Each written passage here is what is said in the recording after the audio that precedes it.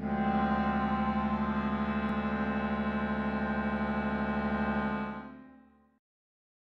I always start with a philosophical statement, as I said, because my approach to astrology is different than most of what you've been exposed to. I do not think the planets are running the world. I think that life is the creative power, that life is continuous, that we've been here before, and we come back to keep on growing, and we come in where we fit, where we match the state of the universe. So the horoscope's like a mirror, a way to see ourselves, what we ourselves have created, and if we want to change ourselves, then it's up to us to do that. And that doesn't mean it's easy, because what we bring back is just habits, and habits are not easy to change, but possible if we really want to. So the horoscope is a picture of our character that we ourselves have developed, and it's up to us what we do with it. It does not show the details of the life. It shows the principles operating in our own nature. Basic drives and desires in our own nature. It's an inside job. Nothing out there doing anything to us. But it's it's still quite complicated because it's a picture of life with 12 ways to be in the world, which you're familiar with the 12 signs. But they are described in astrology in many ways. The planets say them in their way, the signs say them another way, the houses of the chart say them in still another way, the same 12 principles. So we get the same meaning with the planet Mars, the sign Aries, and the first house of the chart. And much of the way astrology is taught is just totally confusing to people because they talk as if these were all completely different. And all you need to learn is 12 basic principles, and then astrology is absolutely logical. But that doesn't mean that it's going to spell out the details of the life, because each of the principles can be satisfied. We can try to satisfy that desire in a lot of different details.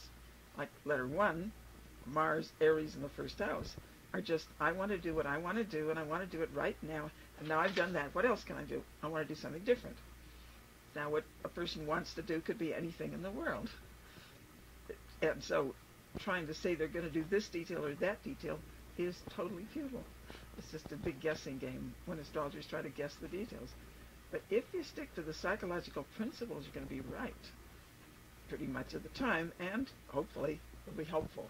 People can say, okay, this is what I really want. There's a better way to go after it than what I've been doing. And there'll be a range of possible details with each principle, and anything important in the nature is said over and over and over again. It's very repetitive. So hopefully we can use the mirror in the sky to understand ourselves and to make a better life for ourselves. Now, the only ways I know to work out comfortable handling of these 12 sides of life is either through taking turns with them or through a compromise where we have a little bit of several, because there are real conflicts between some of them. Some of them are naturally harmonious and they support each other, they complement each other, and some of the desires are naturally in conflict. And so our challenge is to make peace between the conflicts, either take turns with the desires or to find a middle place where we have a little bit of both. If we don't manage one of those two solutions, we have a number of possible dangers. We may repress a part of our nature, bury it in the subconscious, and that's when we get sick. Subconscious runs the body, and if it gets too clogged up with negative emotions, pretty soon it produces body symptoms that are like a message saying, I'm not happy, do something. And if we can uncover whatever it is we've buried, deal with it, then that helps the body get well. Another possibility is projection. That's when we find someone else who will do part of us for us, because we're not comfortable with that side of ourselves. And the more we don't do it, the more they overdo it till it finally gets uncomfortable. Like a seesaw, we keep going down, they keep going up. So that doesn't work very well either. And still another possibility is displacement. Doing one of the 12 sides of life where it doesn't fit and it doesn't work very well.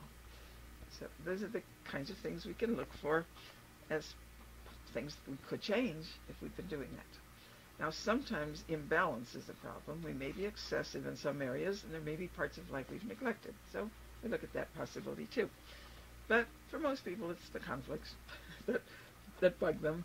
And yet, it's not that impossible to work them out, to have a place in our life for each of these 12 sides of ourselves. So they become complementary rather than in conflict.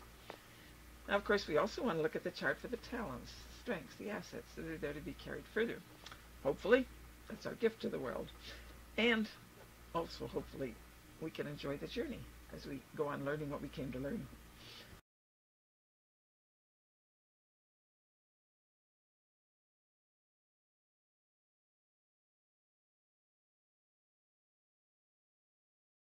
Anytime we make a part of life into an ideal, it's like an idol, and it's expecting more than it can happen with a fragment of life, and we're going to be disillusioned and disappointed when it turns out to be human. So looking for an ideal in any fragment of life is risky. Making it so important we can't live without it, it's heaven on earth, and be perfect with no compromises and no effort. Not gonna happen. It just doesn't. So we need to be realistic.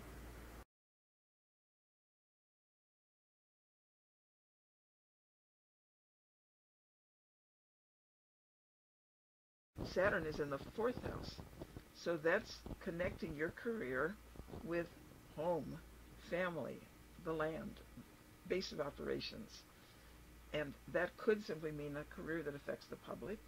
It's doing something for the public. It could again have been a career in real estate, or a career in home decoration, interior design, or landscape gardening, or just something you do in your home, your work carried out in your home. It could have been a family business. There's all these many possibilities in terms of details.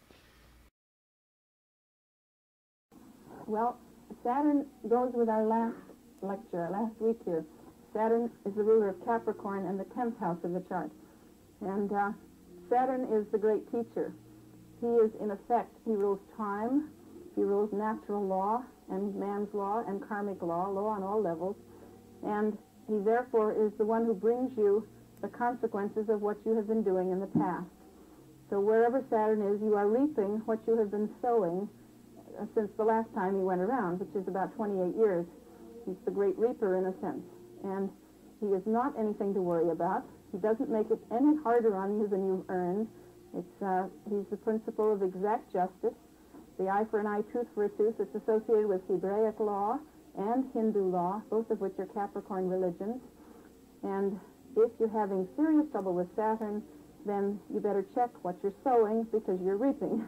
And to tell you the truth, if you're really being bothered by Saturn, it means you're either trying to get out of something you have earned or to get something you have not earned.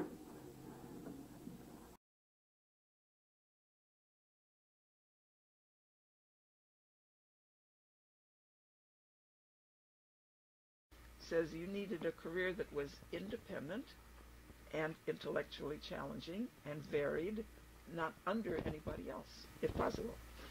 Preference is not to be under anyone. Aquarius will work with people. Equalitarian, it's an air principle, equal. But it prefers not to be told what to do, to work under anybody else. And the desire for variety is really quite strong. Constant need to have something new and different all the time. It's like, I've done that, what else can I do? I've done that, what else can I do? Strongly emphasizes the need for a field of work that gives you variety, that is not routine or repetitive.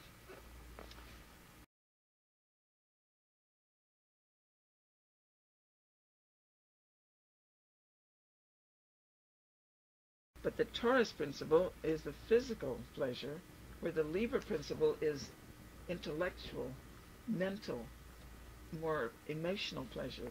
But both of them can be artistic. So it's a double focus on artistic talent. A really nice ability for that, which is strengthened by the fact that we do have some activity in the sign of Libra. And we have the Pisces moon, because Pisces is the search for infinite love and beauty, and oneness with the whole, kind of the mystical urge. And so we associate both Venus and their and its signs and houses, and Neptune and its sign and house, with that ability to feel, to be attracted to the aesthetic side of life. Now, that still doesn't give us details. For one person, this may mean music. For someone else, it's painting. For someone else, it's poetry. For someone else, it's dancing. For someone else, it's gardening or making fancy cakes, interior design, or whatever. There's all kinds of ways to make the world more pleasant, to give pleasure to people.